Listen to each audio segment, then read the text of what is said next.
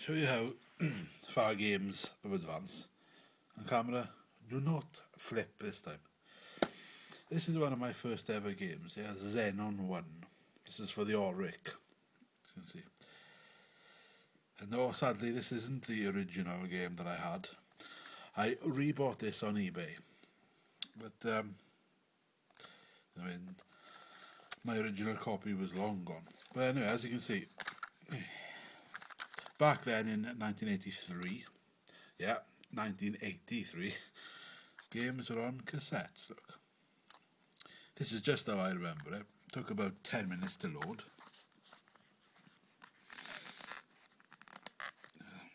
Anyway, it's on cassette, as you can see. And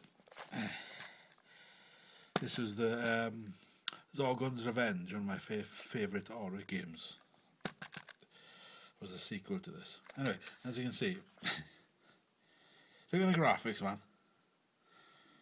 Awesome or what? Screen photographs of Xenon in action. As if they're talking about arcade. But back then, obviously, computers, home computers. We didn't have consoles back then, of course. We are going back 3 decades. Back then, home computers, you know, you played with what you had, and you didn't moan. And damn it, it was good. I loved them. I still love them. I still love that look now. But fast forward now to 2013. I'm playing this at the moment. And I'm not comparing them, because that's unfair. They're different eras. But it's fun to look at the difference between Xenon and The Last of Us. Because we'll go over to here now. I mean, look, for God's sakes. This is me now walking around The Last of Us in, well, a sorry-looking Massachusetts. Plagues of zombies have arrived, and America's looking rather grim. It's got echoes of The Walking Dead, and I mean, look. Now I'm still going back because it's fun to compare. Xenon, The Last of Us. It's like a movie. Well, it is a movie practically. My 12-year-old self would be looking at this now, as he is deep inside of me, and jizzing in his pants.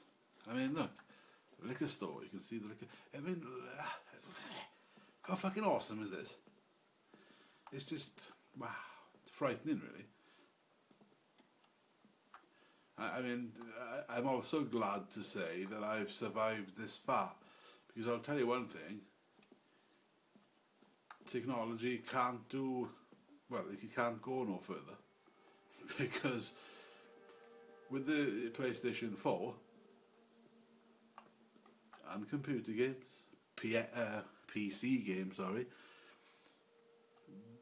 with current gen and next gen and PCs, computer games have actually, they've hit the wall.